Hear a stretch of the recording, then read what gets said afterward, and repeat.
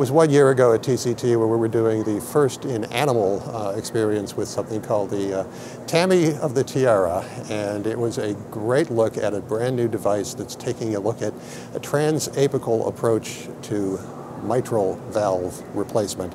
And this time around at TCT, 1 year later, we're looking at the first in man experience, and I'm with Dr. Anson Cheung, MD, Surgical Director, Cardiac Transplantation, Clinical Professor of Surgery at the University of British Columbia.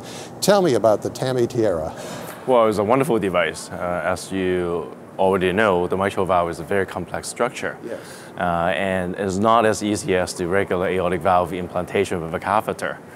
The valve had a very complex structure, require a very unique technique to fixate the valve onto it. So this special valve, the neovasc tiara, has a multiple mechanism to fixate that device onto the mitral apparatus. Now this is the October 28th issue of JACC. You've got a couple of patients. Describe the patients and their particular condition when you went and did this. That's right. Since this is a feasibility for as first-in-man series of patients, we picked a patient that are non-surgical candidate. They'll be elderly, very ill. Ejection fraction ranges from 15 to highest 25%. Wow. The first patient actually had ejection fraction of 15 to 20% on hemodialysis, had pulmonary fibrosis, really not a very good candidate. And however, he has severe mitral regurgitation, ischemic origin, and we'll try to help him potentially with this device. Now when you have aortic stenosis and you're working with TAVR, you've got a lot of ground to get into because you've got the calcium there. You don't with mitral regurgitation, with mitral replacement. What do you, describe the device in detail in terms of where it's anchoring and what's happening? That's right. Many devices has different anchoring mechanism. This tiara device anchored the valve using the atrial skirt and also had tabs that anchor itself onto the trigon, the fiber structure of the annulus. 2 of them anteriorly and 1 posteriorly.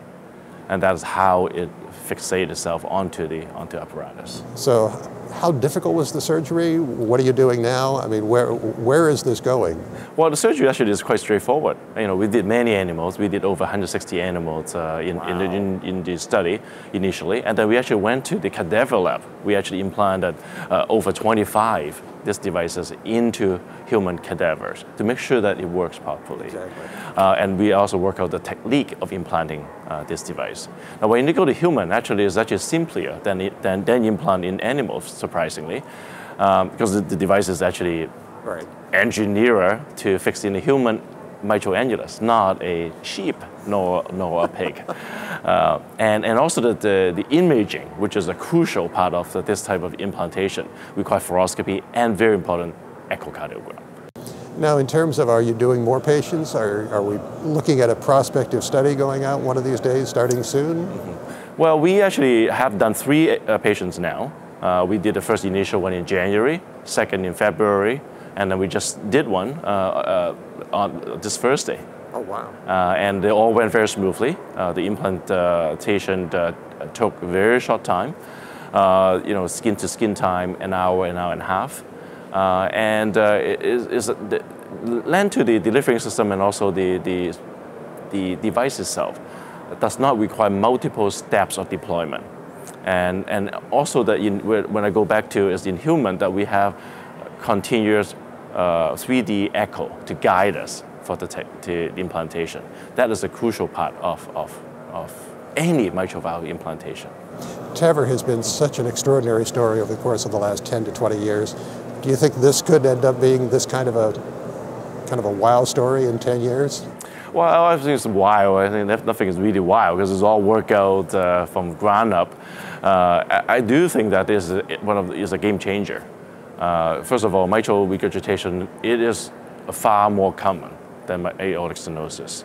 More patients be affected, and we don't have a lot of options at this present time. Right. And if this is proven to be effective and also does safe, obviously, that is the key. I think it will change the landscape.